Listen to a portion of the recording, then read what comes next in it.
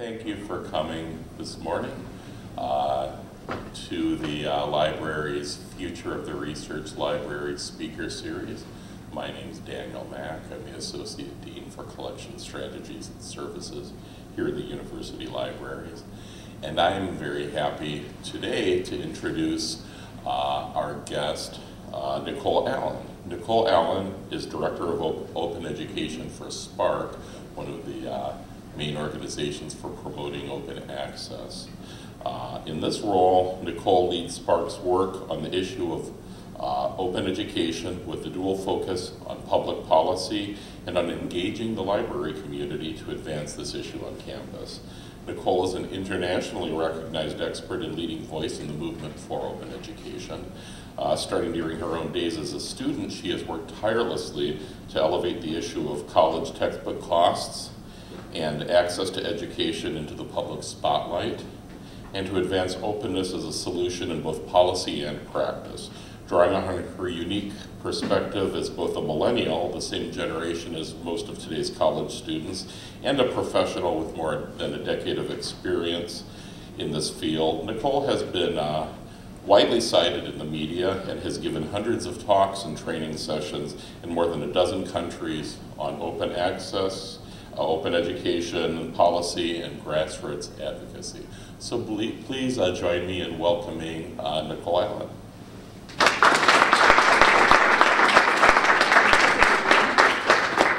Well, thank you for that very kind introduction. It's great to be here. Actually, the last time I was here on campus at the University of Maryland, I was at the very beginning of a 40-campus cross-country van tour with 2 giant textbook mascot costumes called the Textbook Rebellion. I should have put a picture up here.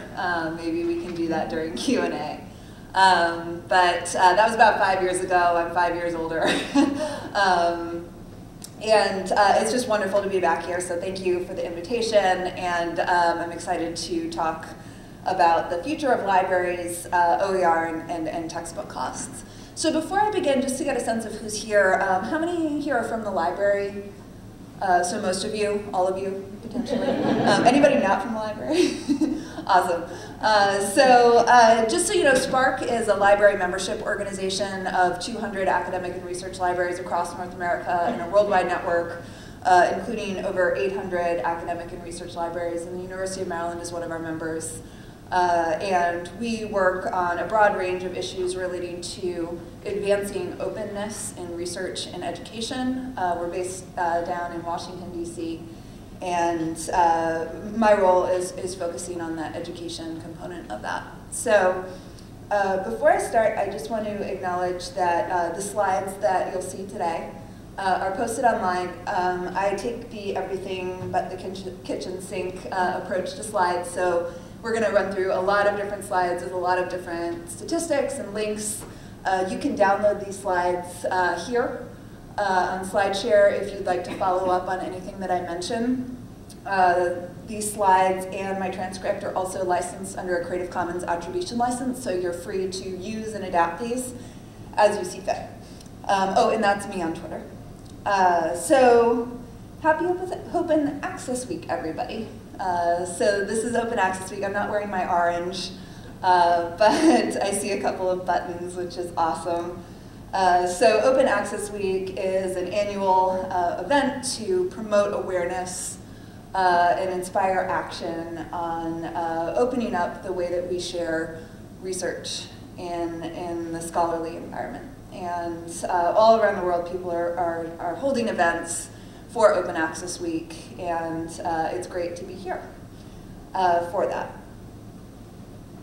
So I think probably most of you are familiar with open access. When we say that, we mean the free, immediate, online availability of scholarly research articles and other research publications with the right to fully reuse them in the digital environment. And today we're going to be talking about another type of content, academic content, which is textbooks and other educational materials, which is in a parallel space, and a space that libraries haven't been as directly engaged with as they have obviously with research publications. So we're going to start out at the beginning looking at textbook costs and and the problem that we're facing right now. A lot of these graphs and statistics are going to look somewhat familiar to you as parallels to the scholarly journal space. Then talk a little bit about what openness means in the educational resources. Take a quick tour of what's happening around the country and world on open education, and then talk about some of the things that you can do here and perhaps are already doing to advance open education in the library. So this graph represents textbook prices and the prices of other education-related expenses for the last decade. So the top line, the orange line, is textbook prices. Just under it is tuition. Just under that is housing. So as you can see, textbook prices are rising out of control. That's 88% over the last decade. And obviously when we look at the overall cost of college, students are facing a lot of different expenses. Tuition is a large one, housing is another. There's transportation to and from campus, other expenses like childcare and tutoring and things like this. But books and supplies is a kind of unique and significant part of what students are facing with college costs. Not because it's the single largest expense that they face, but because it's one of the last that they face. And if you look at where this fits in to an overall student budget, at the top it's a 2-year institution, at the bottom it's a public 4-year institution. Textbook prices are, when you combine it with other books and supplies, between $1,200 and $1,300 a year. So again, not the largest expense, but it's a significant one, and it's often paid out of pocket by students. So you've gotten together enough funding through loans and grants and help from parents, money saved over the summer to pay for tuition and housing. But then comes textbooks, and that's another perhaps $1,000 on top of that. So I like to think about this expense as the straw that breaks the camel's back. It's comes after other expenses, and the just psychological impact of it can be really significant. So I was really excited to see that there's awareness of this issue here on campus. I found this website, the oer.umd.edu, where they talk about a number of textbook affordability issues happening here, which is awesome. There's some faculty success stories, some student pictures of students talking about the impact of textbook costs. So I know that this is an issue that many of you are aware of, and that is being addressed on campus, but I think just looking at this as a national problem is important too. So just to give you one illustration of textbook costs. So this is an economics textbook, the kind of canonical economics intro textbook by Gregory Mankiw. So can you see what the hardcover costs? $399, almost $400 for an intro economics textbook. I mean, think about that. That's crazy. And especially the irony of economics, because if you could afford to buy this textbook, it would tell you all about why these prices are so outrageously out of control. So this is just one illustration of the problems that students face of affording their textbooks. So $400 essentially to buy a hardcover copy of this book. You can get a ebook if you want. So you see here's some ebook options. You can get it for one semester for $96. So that's a quarter of the price. That's not bad, right? Except economics is often taught as a 2-semester course, and if you're majoring in economics, your intro book is going to be essential for your entire education. So you're actually not saving that much money if you only buy access for one semester. There are options to keep it longer, but notice that there aren't options to buy it digitally. So it's true that technology is being used to give students more options for buying their books, And in this case, if you can call this less expensive options, but they're not leveraging what the digital environment truly was meant to do, which is to rapidly share information efficiently and allow people to store information for longer periods of time. And when you think about the kind of message, like if we shift to this model, the ebook model, where it's a $100 ebook that you can't keep instead of a $400 hardcover book, the message that sends students isn't good either. So it's kind of like telling students, you better read it really fast because it's going to disappear. And that isn't the message we should be sending students in the digital age, right? Today's students have grown up with the internet. They are used to getting access to information instantly, a vast wealth of information instantly at no cost over the internet. The first instinct is Google it. And you can find just about anything on the internet. But yet the digital materials we're telling them to use in classes are this. They're the Men in Black style textbooks, which is just not only counterintuitive, but it doesn't support the kind of education that we can do in the digital age. So taking a step back, let's talk about why this is happening. So it's a lot of, I guess, counterintuitive and strange things are happening in the textbook marketplace, but why? And again, if you could afford that $400 economics textbook, you could find a lot of this information in there. So first of all, the textbook market is a captive market. Students are required to buy whatever materials they've been assigned. And those decisions are made by faculty. And that's right, because obviously professors are the experts and they know what materials are best for their courses. But what that means is that once a professor chooses the book, the student is essentially trapped into buying whatever it is. And that gives the publisher a disproportionate amount of power to be able to charge essentially whatever they want. And even though professors care about this issue, they're aware that textbooks are expensive and that it's impacting students, they're not always aware of how expensive textbooks are. Even despite federal law that was enacted over 5 years ago to help make sure that professors could get access to this information, awareness still isn't as high as it should be. So as a result, textbook prices are inelastic. They keep rising. And that's why the publishing industry hasn't faced a lot of the transformation that other intellectual property-based industries like the music industry and the film industry have faced as digital technology has become more prevalent. So there's also a near monopoly in the market. So it's not a true monopoly, but there are 5 major companies that control the vast majority of the market and in higher ed publishing. So, and they all engage in the same kind of practices.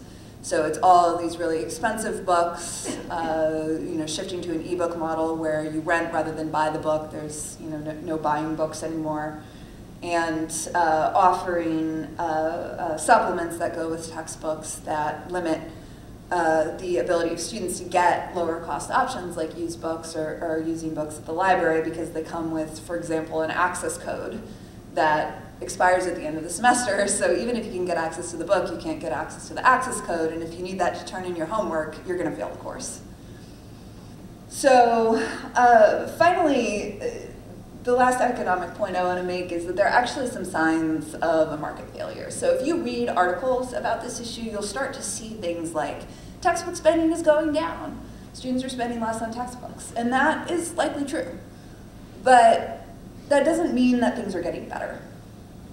So think about it for a moment. So sure, students can rent books.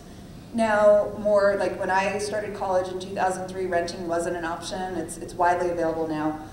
Used books are widely available over the web. So that's part of this. But the more sinister undercurrents of what's happening is there are all sorts of studies that have come out recently showing that students simply aren't buying the books that they've been assigned. There have been a number of studies recently that find that about 2/3 of students report that they haven't bought some of their books because the price is too high, so opting out of the market. So of course textbook spending is going down if students aren't buying their books. But again, that doesn't mean the problem is getting better. In this particular study that's cited here in the notes, 78% of the students who said that they'd done this said that they did it even knowing that it could likely hurt their academic performance in the class. So after getting through all of the work they did to pay for tuition and pay for housing and pay for all of their other college expenses, this is the straw that breaks the camel's back. 1 in 2 students in another study say that they've at some point taken fewer courses due to the cost of textbooks. So think about that. That means that students are delaying their academic career because of the cost of textbooks. It's taking longer to get to graduation, longer to get out of college, get a job, and start paying back some of that debt.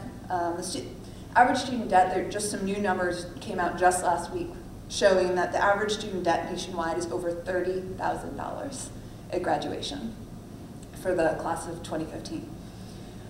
So if you take longer to get out of college, that interest is just going to accumulate and make it harder to pay back.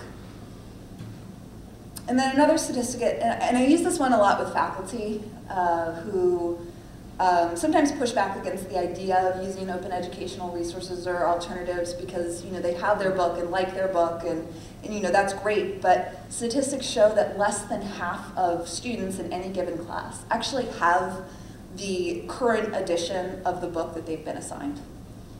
So less than half of the students in your class have the book you told them to buy. Some have older editions, some have e-editions, or rather unauthorized e-editions that they have gotten off of the internet, sharing copies with friends, photocopying portions of the text, getting unbundled editions or international editions that are essentially the same text but produced for India or other markets.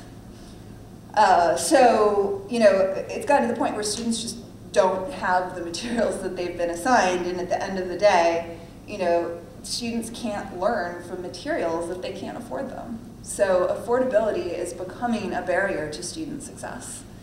And it's this problem that has led us to open educational resources, because in today's world we can do better. We know we can do better. We have the technology to share information rapidly and efficiently, unlike ever before. We have the ability to print hard copies of textbooks for $5 to $10 a piece. These books shouldn't be this expensive, and it shouldn't be this hard to get students the academic materials they need to succeed. So that's how we come to this idea of open educational resources. So how many of you are familiar with this term? Awesome. Anybody want to define it? Just kidding. I'll do that. But, so OER, as I will say for the rest of this talk, so this is a term of art. Taking a step back, the idea of open education is a broader term that's used more fluidly and refers to any type of educational practice or tool where barriers are being removed, typically through the use of technology. So this may be open enrollment, this may be online courses that are broadcast to the world. It may be open educational practices where you're engaging students in co-creation or having students publish their essays online.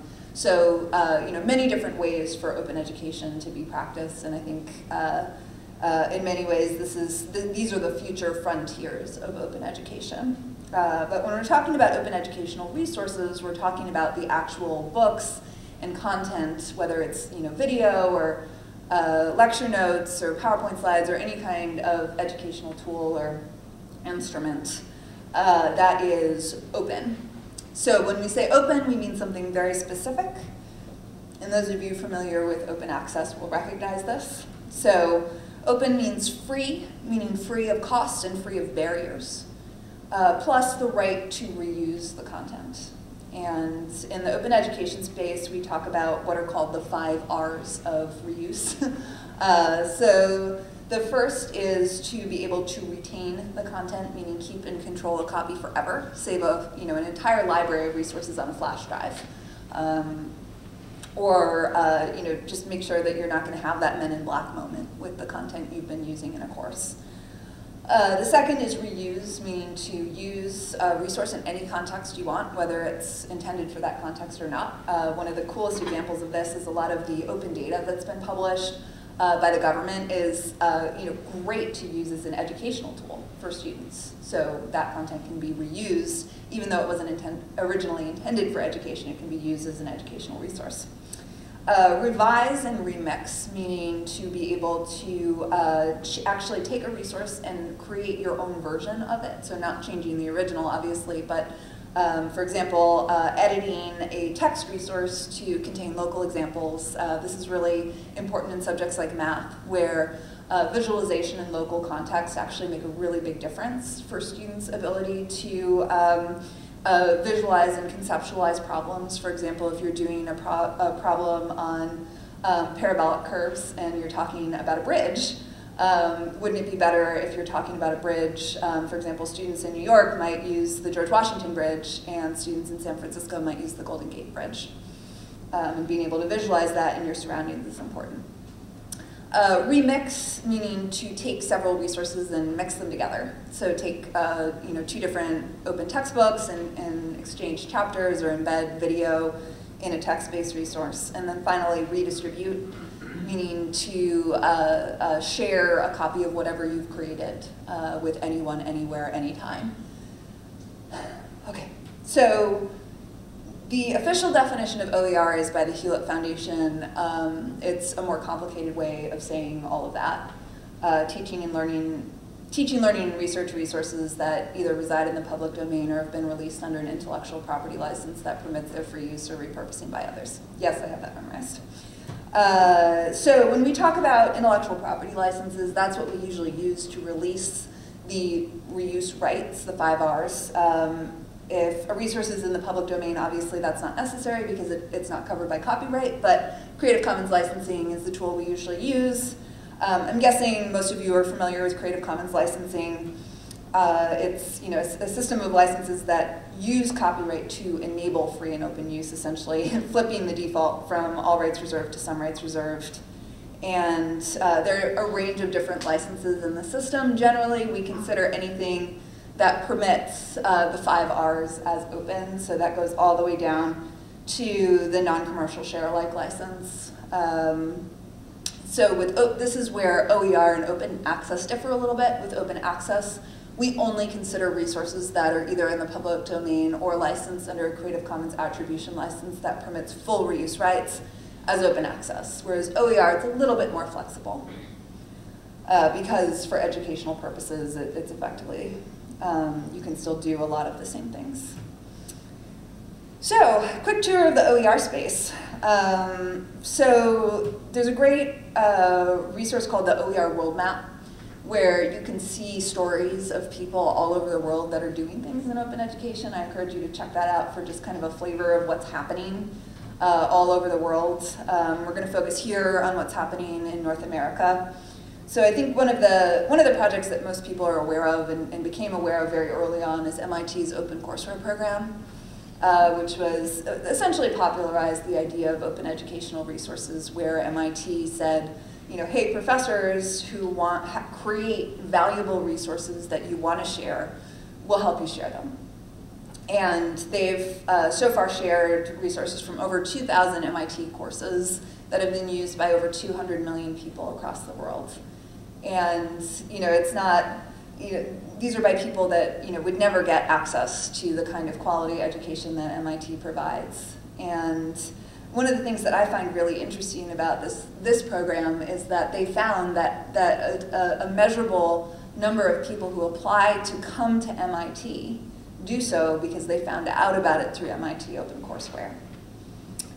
So hugely beneficial to the institution. And the other really cool thing is that those 200 million people that have used these resources, there's another over 50 million people that have used translations of these resources. They've been translated into over 6 languages by affiliate institutions around the world, the kind of thing that isn't possible with closed resources. But because of the open license, they can be translated and used in universities in their native tongue. So that's MIT, and there are actually over 200 institutions that have similar programs like that around the world. There's also online repositories of resources. This is one example, oercommons.org. As you can see, there are hundreds of thousands of resources there that are across a wide variety of subject levels and grades. And this is really interesting in the K-12 context. A lot of these resources are categorized by standard. So when K-12 teachers go here, they can select the actual educational standard that they're looking to teach and find resources there. So something that could translate to higher ed. There are also OER publishing efforts. I think the most exciting one, I think, is OpenStax. It's based at Rice University, and it's essentially a publishing effort, or a publishing company, where they're working to publish open textbooks in the top 25 highest enrollment subjects. So, we're talking intro calculus, intro bio, intro statistics, the subjects where textbook costs are the highest. And I actually have an example of one of their books, which I'm happy to pass around. So this is one of the OpenStax textbooks in sociology. This book costs, I think, about $30 to get it in this hardbound, full-color version. And then, of course, it's free online to read, download, and for professors to adapt. So I'll pass this around if you want to take a look. They also, interestingly, have a textbook in economics. So this is compared to that $400 textbook we saw earlier. This is available to view for free online, download as a PDF, put on an e-reader. You can get an enhanced iBook version for a little bit of money, I think $5 or something like that. You can get accessible versions through Bookshare. And you can also get, one of these print copies. Let's see, it's $38.50 to get a print copy of this economics textbook. So pretty big difference, right? And one of the things that's really interesting is that there was just a study done by the Babson Survey Research Group that found that OpenStax textbooks are used in the subjects where OpenStax has books. They're used by 10% of the professors teaching courses in those subjects. So they've only been publishing books for a few years. And that level of market penetration is really remarkable. And it really speaks to not only the quality of these textbooks, but also the demand in the marketplace for low-cost alternatives to expensive textbooks. So these textbooks are also available in OpenStax's online OER repository, which includes a lot of other OER content as well that can be mixed and matched. This is just an example of one of the chapters. You can see, different terms are linked, and you can see the table of contents over there. Notice that I picked the chapter on price elasticity, which is highly relevant to this conversation. As you can see, they're hardbound printed books as well. So there are also other open textbook publishers. So there's a project in the UK called Open Book Publishers, which originally focused on scholarly manuscripts, but is starting to get into open textbooks as well. You can see the little open access logo at the top. So all of you know that scholarly research articles that are published under an open license as open access can be great educational tools as well. PLOS articles, of course, are all under a Creative Commons Attribution license, and all of the images and graphs and data sets that come with these articles are also open and can be valuable educational tools. And I know that a number of OER authors have actually taken images published in PLOS journal articles to illustrate textbooks and different case studies that are published in PLOS. There are also efforts to actually create full open courses. So the example I have here is Carnegie Mellon University's Open Learning Initiative, where they have full, complete courses that are all open educational resources. You can go online and sign up, and it has all of the course content there. And it's actually built with adaptive technology where it asks questions as the student goes along and can actually assess their progress in learning the material and bring up core concepts later, or actually rearrange the content to better suit the needs of the learners. And this generates a huge amount of really useful data that can actually help them improve the content over time. So again, that's one difference between open resources and traditional resources, is that when you recognize a problem in the resource you're using, with traditional resources you're powerless to change it. The only thing you can do is supplement it. Whereas with open resources, you have the legal right to change it. So there are also things happening in the policy space. So some of you may have heard, I know there are a couple of grants here in Maryland, of the Department of Labor's TACT program, which is possibly one of the most ridiculous acronyms that has ever been invented. It stands for the Trade Adjustment Assistance Community College and Career Training Grants Program. And it was a $2 billion investment in improving workforce training programs for trade-affected workers, and gave grants all across the country. And rather than funding community colleges in 10 different locations to develop curriculum on the same thing, they funded a set of grants and required all of the institutions that participated to openly license the materials that they created, so that other institutions around the country and world could use them. And actually one of my favorite examples of this program is they funded a green energy curriculum in Arizona, I believe it was, and later on, the US Department of State USAID program in Mexico needed curriculum on green energy to help train people in Mexico as part of one of their programs. And rather than using our money as taxpayers to buy a new program or develop a new one on their own, they just took the one that was developed through TACT and translated it into Spanish and made some adjustments to the Mexican context. And then shared it right back with the original institution, which has a large population of Spanish speakers at it. So it actually ended up enhancing education in both places and saving us as taxpayers money. So, just as a public policy practice, open licensing makes a lot of sense. And as we speak, there's actually a department-wide policy at the US Department of Education under review by the White House that would make this the rule for all Department of Education grants, that any educational resources developed through their discretionary grants would be openly licensed and shared with the public. So I want to give a couple of examples of how OER is having an impact at institutions, and then talk a little bit more about what specifically you can do here. So first of all, I think it's important to recognize just the kind of impact that using open educational resources can have on students. So this is a professor in Washington State who started using open textbooks in his own classes, and just through the students that he taught, he saved over $1 million for students over a set of years. I mean, think about that. Just the students he was teaching.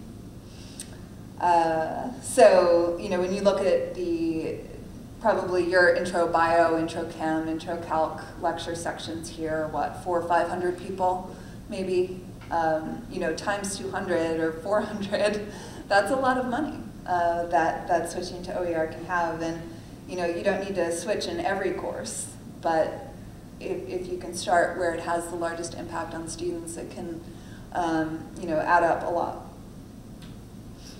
Another example is for authors. So these are two authors of an open textbook in statistics.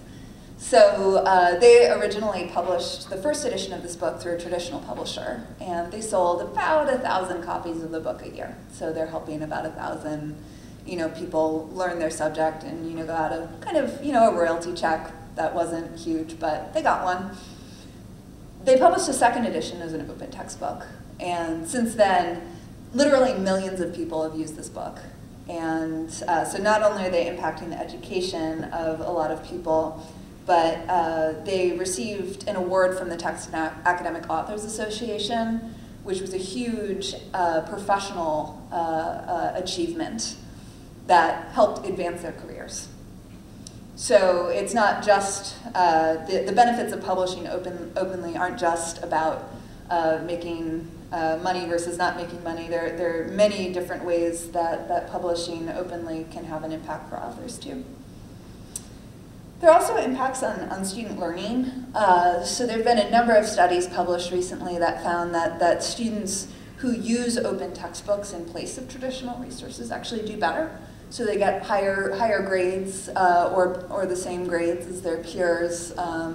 They tend, in most cases, to take a larger credit load the next semester, which is really interesting.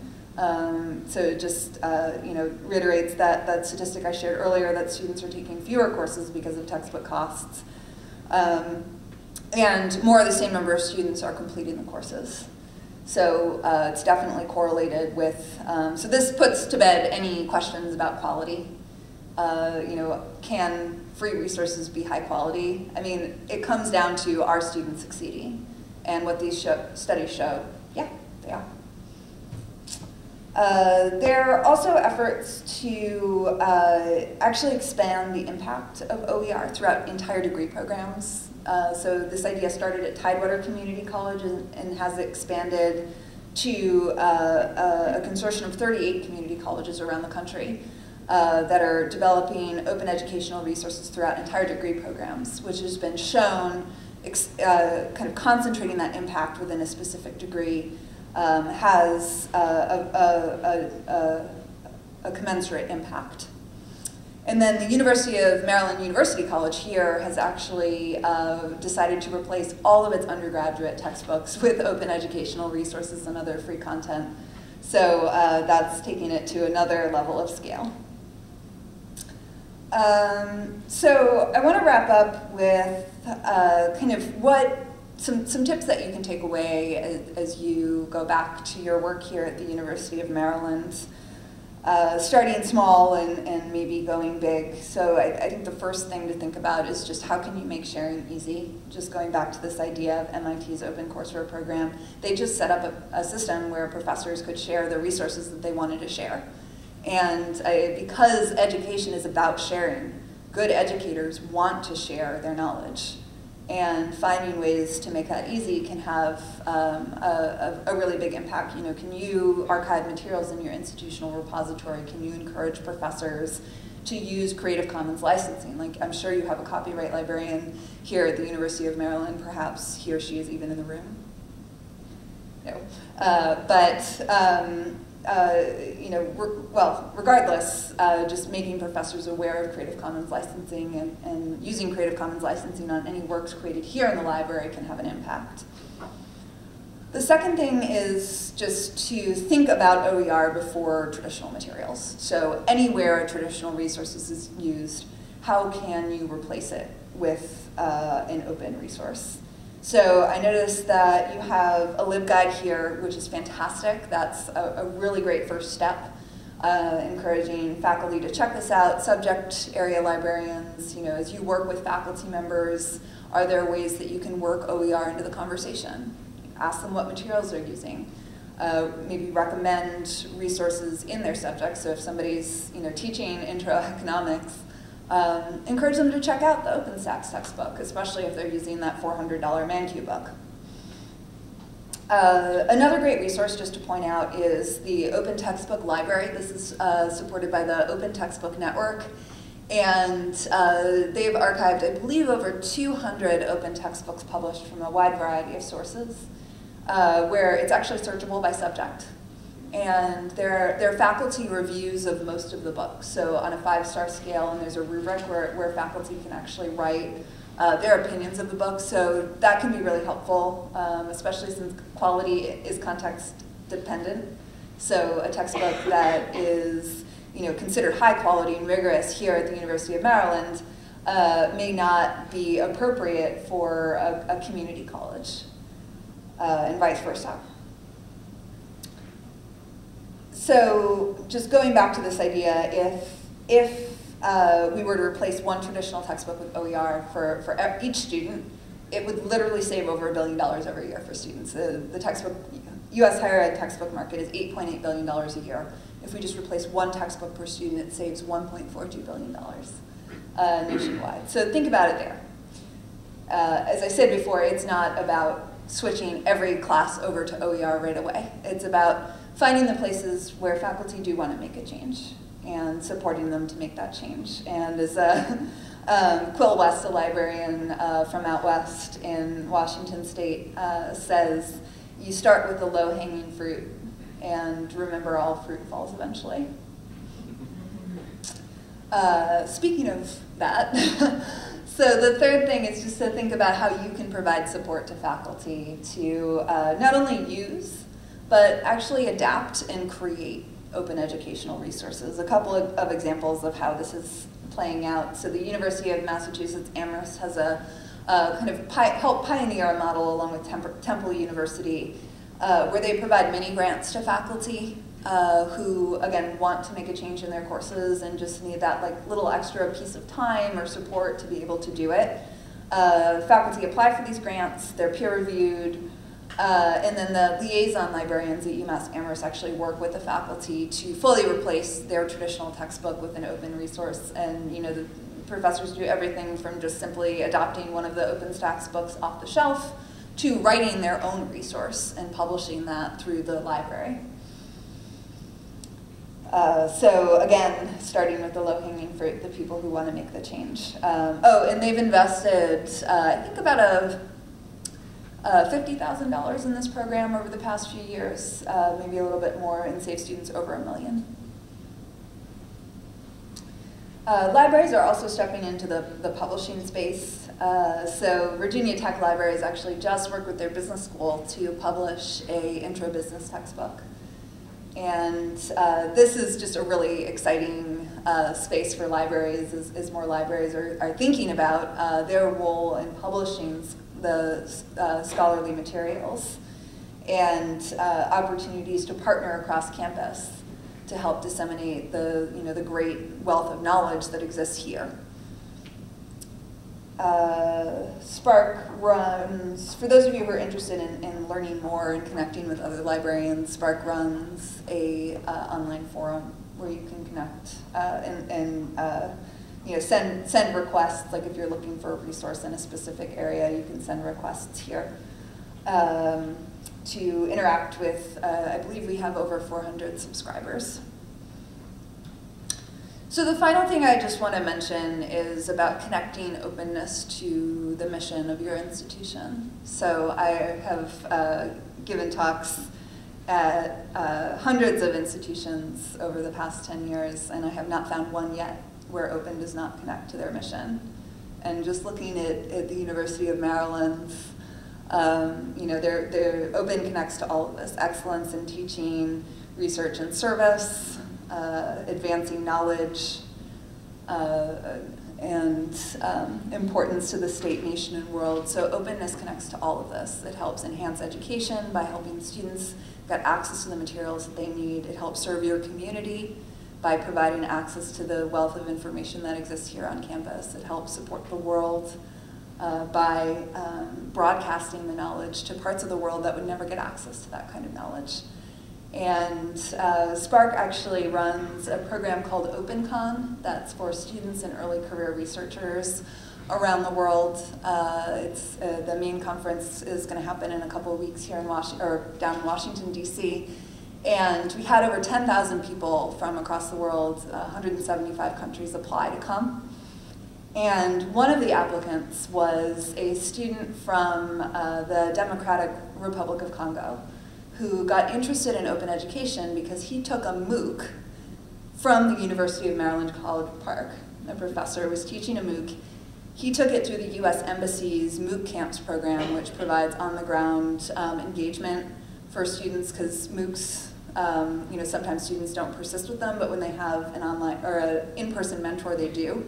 And because he got involved in that program, and because the people here on campus were broadcasting what you were teaching to the DRC, you were able to activate this young activist who's going to be coming to the conference in November and hopefully go back to his country to inspire more young leaders to advance open education. So it truly can have a global impact, and if that doesn't fit into the mission of your institution, I don't know what does. So I just want to close with that little anecdote because I think it's really cool. I'd love to have a discussion with you for whatever I'm told we have until 11:30-ish for questions. So yeah, I'd love to hear more from you.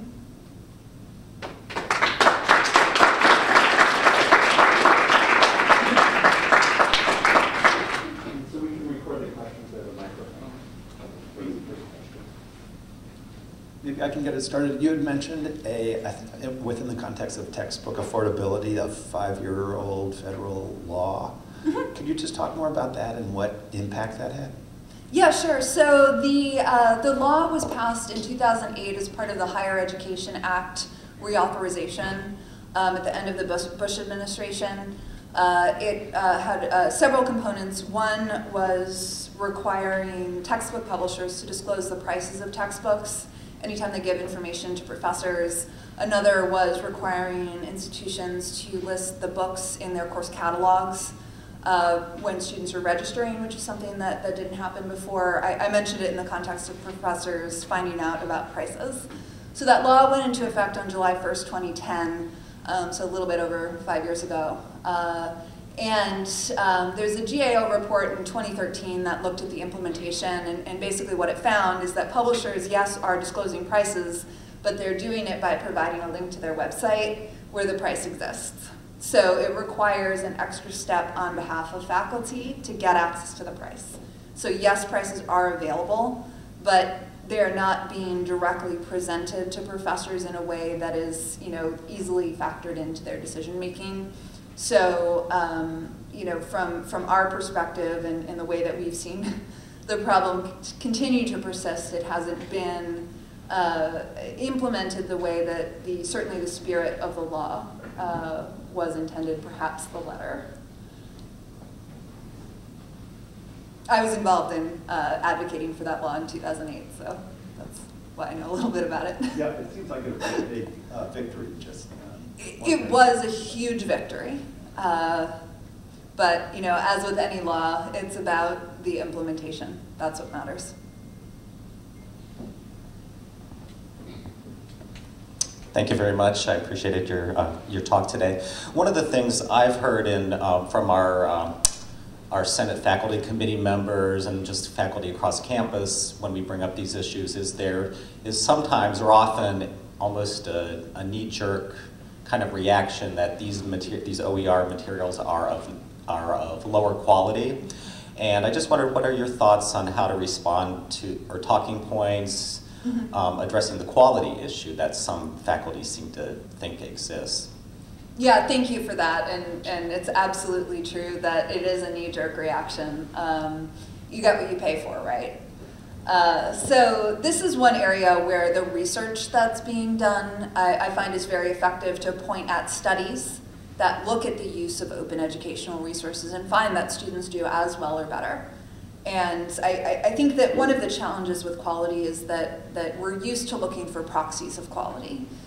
Are the pages shiny? Are the images color? Is the layout pretty? And all of those features have been associated with quality in the past. But today, we actually have the ability to measure the efficacy of the actual material in terms of how students are learning. And at the end of the day, that's what quality is. Are students learning? Are they succeeding in the course? And that's what matters, and that's what research can help point to. So, of course, research isn't going to point to the specific efficacy of an individual material and an individual context because, again, quality is context dependent. What's quality in one place isn't in another. So I think it's helping, part of it is helping to just challenge the, perceptions of quality that have always existed and pointing to the research base that shows that open materials can be more effective. Especially when you point out things like you have control over the resource that you're using in your classroom as opposed to being essentially locked into whatever the publisher has decided to put into the book. there are lots of ways to actually increase the quality of the resource that you're using.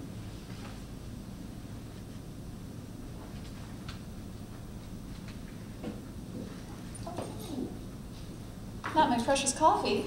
So thank you, as everybody I think is probably going to say for that talk. It was really informative. I think sort of piggybacking on that question of quality is, to me, whenever I've had conversations with faculty, and full disclosure, I actually used to be a textbook publisher or work for a textbook publishing company in that little 10% slice that was not Schmearson.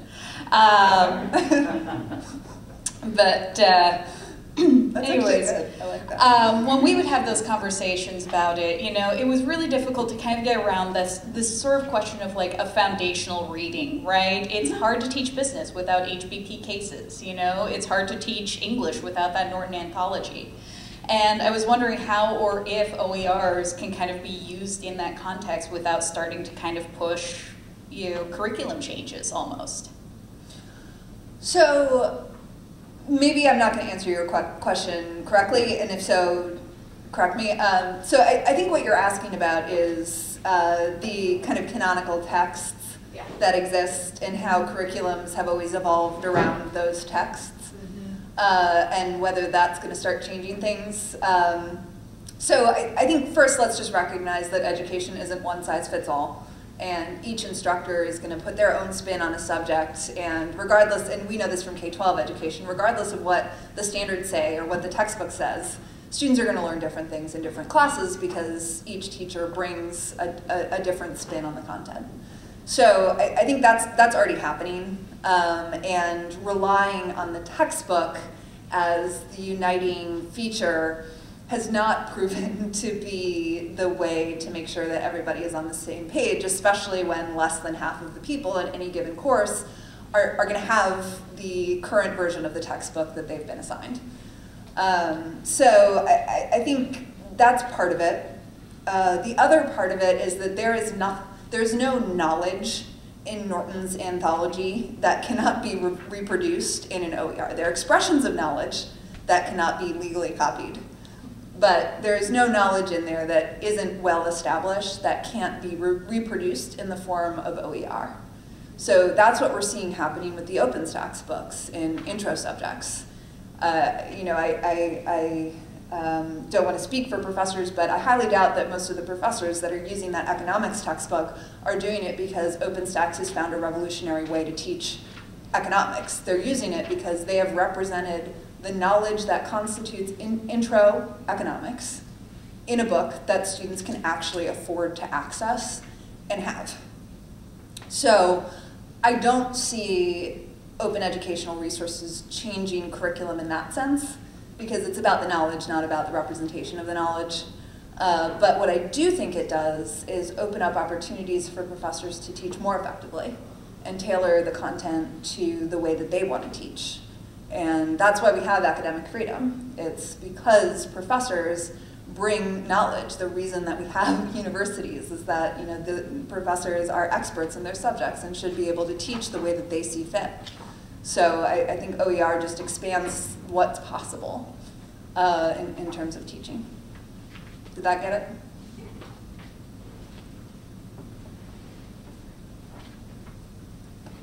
Yeah, you talked about the Open Learning Initiative, which it's a little bit more, I guess, interactive. And so I guess I'm wondering if there's more of a market or you see more of a demand for increased functionality or more interactivity in OER. Oh, totally, and thank you for bringing that up. I mean, that's the future of course materials. There's a certain set of professors that are always going to use the 1,000-page printed textbook, but increasingly, more professors are comfortable teaching online, want to use digital resources, more students are comfortable using digital resources, and that enables us to go in new directions. And textbook publishers recognize that and are offering digital supplements that go with textbooks, from interactive online homework to online portals with digital supplements. So we're already starting to see that work its way into classrooms. And this actually is an area where the OER movement, and just in terms of strategy and thinking about how we can continue to remain relevant into the future, beyond just providing core content, but actually provide high quality, low cost resources built around that. So this idea of having adaptive software that goes with it. And OpenStax, again, has been a pioneer in this area. They offer something called OpenStax Tutor, which is a software that goes with their books and does the kind of things I was mentioning with the Carnegie Mellon Open Learning Initiative, where it can predict kind of how you're learning and help suggest things that will help you learn better, drawing not just from that particular textbook, but drawing in knowledge from outside of it as well. So yeah, I think learning is evolving in that direction. And the more open we can make it, the better, because otherwise we're just going to be repeating the whole problem all over again.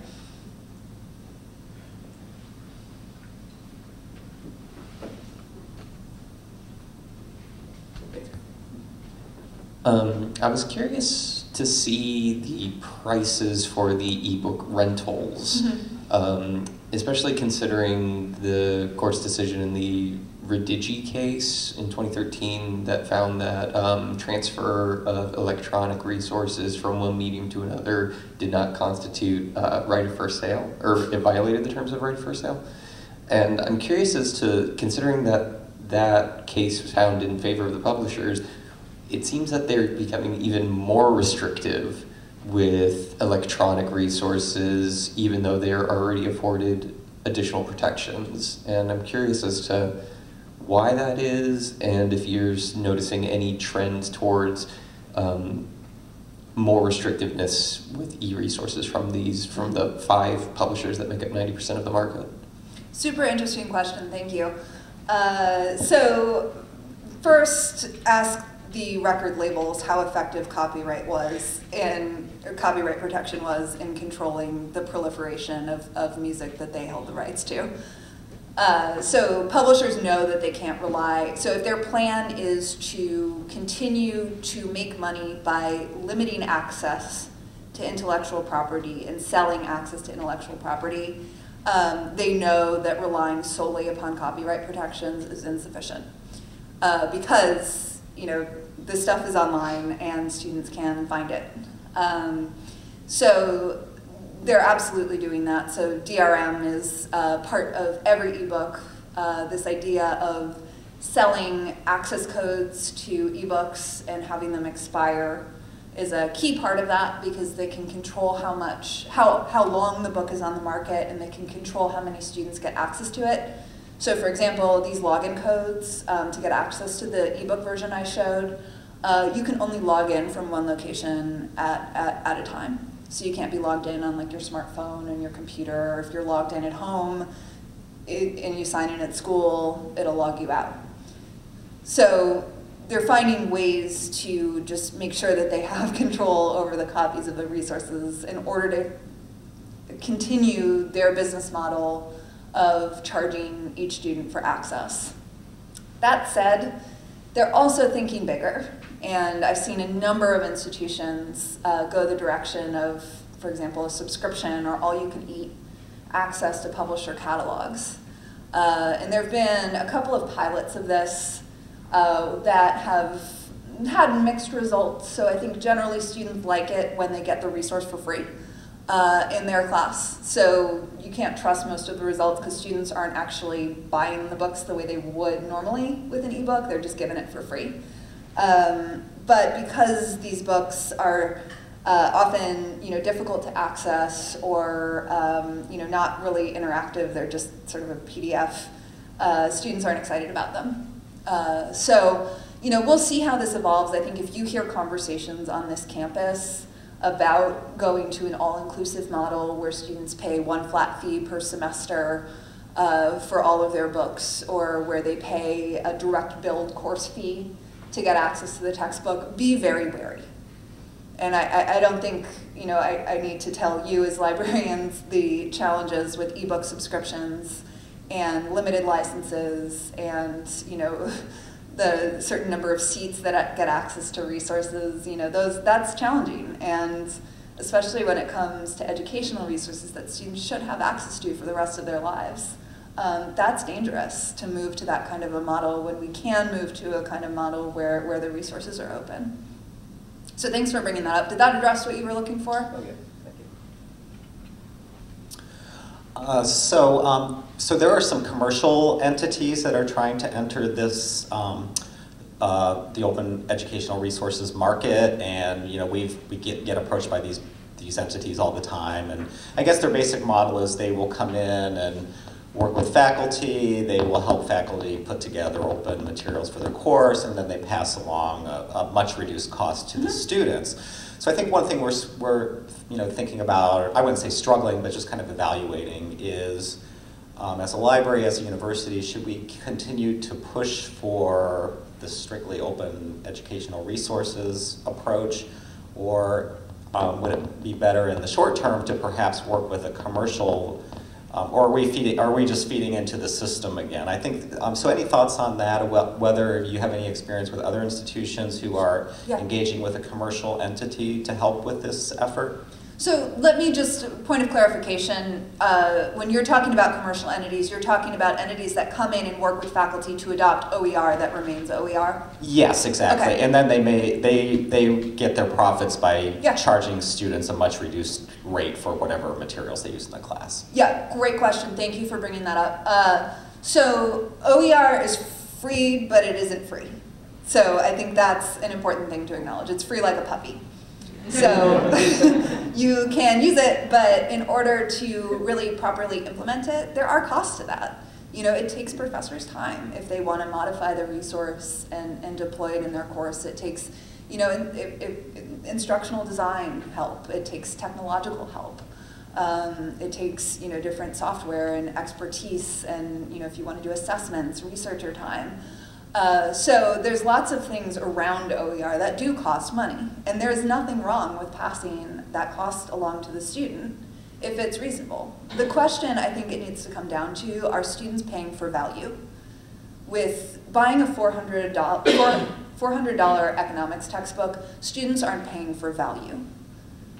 But if you're asking them to pay for a reasonable course fee so that a commercial company can come in and give faculty the support they need to start using an open educational resource that's otherwise free to the students to keep and use forever, and free to the rest of the world, I think that's reasonable.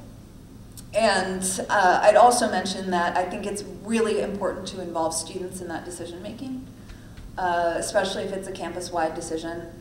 Students are their best advocates and are often surprisingly left out of important conversations like this. So I think it's really up to your student body whether that's something that they see the value in, and I think in most cases students would much rather pay a small fee to get access to materials that they can use and keep forever and that are easy to access and continue to get better over time, as opposed to paying a lot or maybe not paying for a resource that's really expensive. So just one company that we've worked with a lot and generally support is Lumen Learning. They may be one. I think they're mostly focused on two-year colleges, but they function as kind of a social enterprise, so they're not making a ton of money. Their mission is to help people use OER. Okay, so I want to mention one more thing that I didn't mention. So just tenure and promotion. That's something that is kind of the be-all, end-all of change in the academy. If you can change the tenure and promotion process, you can change the academy. Obviously, it changes very slowly. Just a couple of things I want to mention. So if there are ways to incorporate not a requirement to use OER, but recognition of OER into the tenure and promotion process, whether it's just a checkbox on the form that says, I've used OER in my teaching, or is it possible to put it in the teacher evaluations that students fill out? Things that, can you give awards to faculty who are using open educational resources? I saw the faculty profiles on oer.umd.edu, which is great. Are there ways to turn that into something that can be added to a CV or tenure and promotion application? So just, food for thought. throwing that idea out there. I'm sensing from the room that we're nearing completion. Well, thank you very much, Nicole. Please join me in thanking Nicole.